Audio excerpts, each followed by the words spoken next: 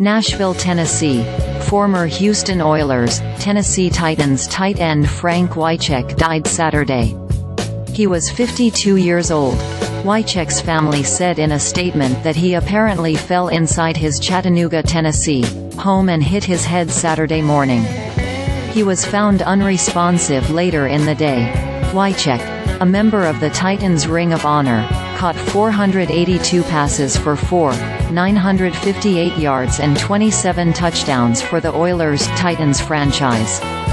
His 482 receptions ranks third in franchise history.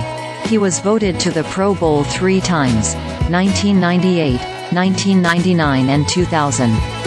Wycheck was one of the key players for the Oilers when they moved to Tennessee in 1997 and is most known for one of the most famous plays in NFL history, the Music City Miracle.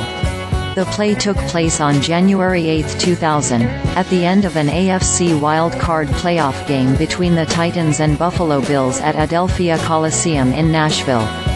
The Bills had taken a 16-15 lead on a field goal with 16 seconds remaining.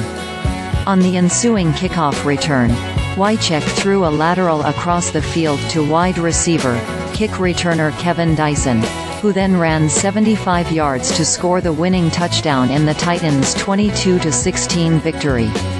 Titans controlling owner Amy Adams Strunk said the organization was devastated to hear of Wycheck's death, a man loved by many whose memory will be cherished.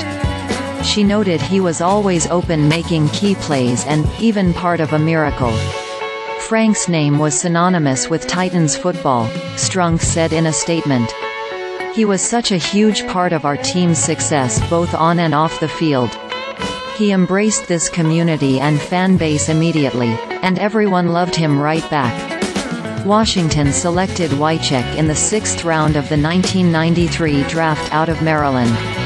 The Oilers claimed Wycheck off waivers after Washington released him in 1995. Over his 11-year career, Wycheck had 505 receptions for 126 yards and 28 touchdowns. Beginning with the 2005 season, Wycheck assumed color commentary duties on the Titans radio network. The team announced before the 2017 preseason that Wycheck would step down from being their color commentator due to lingering head issues sustained in his football career. Wycheck is survived by 2 daughters, Deanna and Madison, and their spouses, and his grandchildren, Leo, Stevie and August. For his request, the family plans to work with experts for ongoing brain injury, TBI, and CTE research. The Associated Press contributed to this report.